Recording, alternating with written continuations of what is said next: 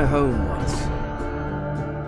Before you were overrun by these elves, dwarves, humans, they meddled with a power they didn't understand. Source. We used it for centuries to heal and to grow. But then the monsters from the void appeared, attracted by our forbidden magic. The people turned to the Order for help. But then the Order turned on the people. Those of us that remain are being hunted, and with good reason. One of us will ascend and become the god Rivellon so desperately needs. But not yet. First, we must fight. Together and alone, we must fight for the future of our world.